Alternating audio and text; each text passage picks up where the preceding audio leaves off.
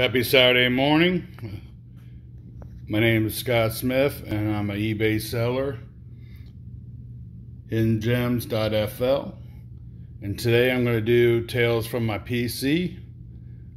This will be my second video for this, and I'm changing up what I was going to do, which was SGC non-sport cards, and then keep going with SGC. I recently re-upped on PSA, and they gave me this beautiful swag PSA backpack.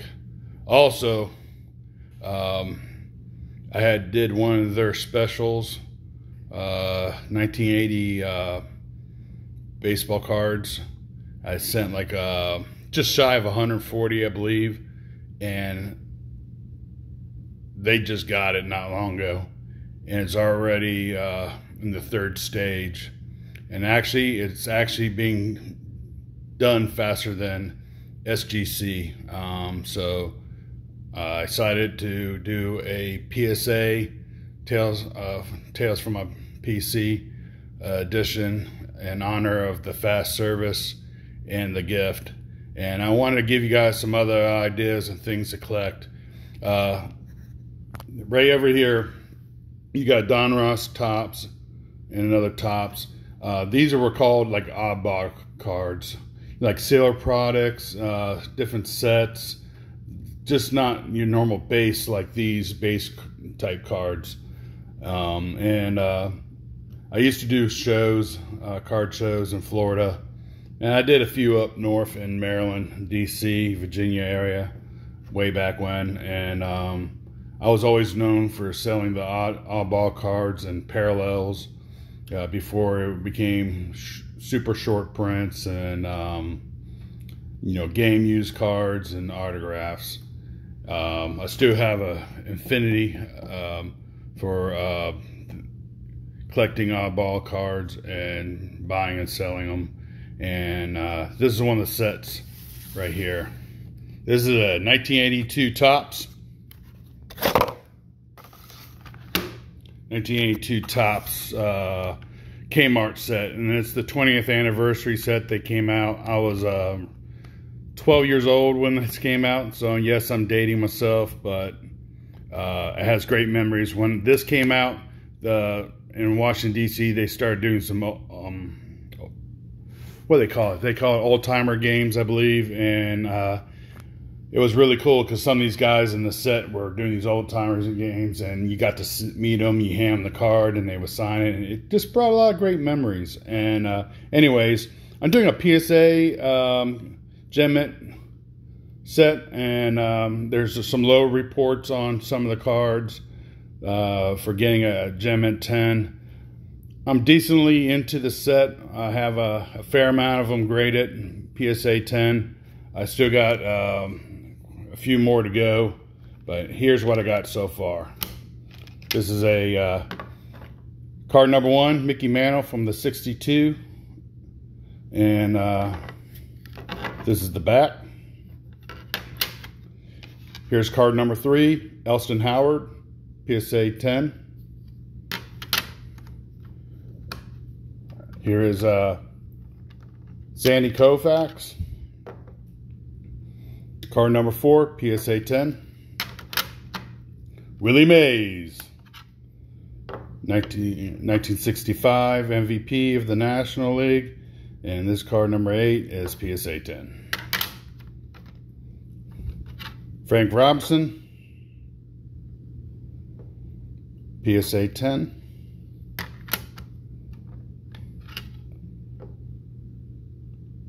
Roberto Clemente, card number 10, PSA 10.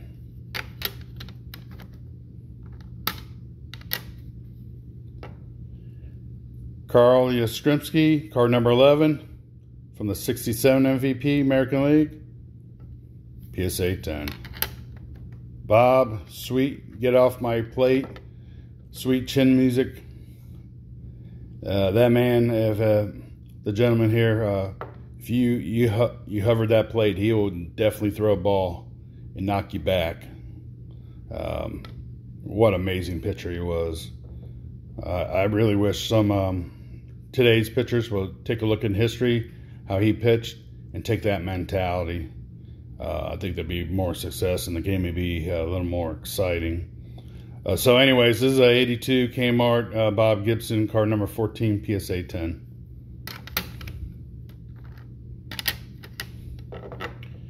Harmon Killebrew, card number 15, PSA 10. And yes, he was a good ball player, besides a great manager. Joe Torre, his 71 National League MVP, card number 20, PSA 10. One of the greatest catchers of all time, Johnny Bench, card number 22, PSA 10. Oops, come on. Jackie Robinson, card number 23, PSA 10. Pete Rose, 1973, card number 24, PSA 10. Ooh. Joe Morgan, 1982, K-mart top set, card number 28, PSA 10. Another legendary catcher, Thurman Munson, card number 29, PSA 10.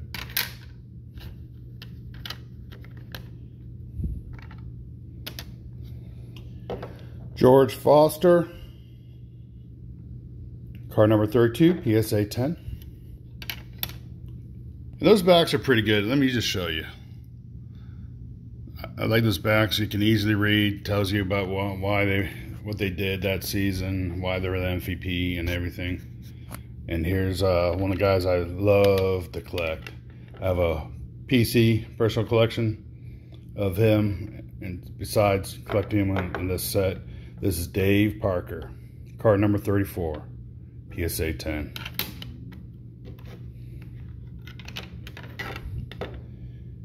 Keith Hernandez, card number 36, PSA 10. Mike Schmidt, card number 41. I have a personal collection of his stuff too. Mike Schmidt, PSA 10.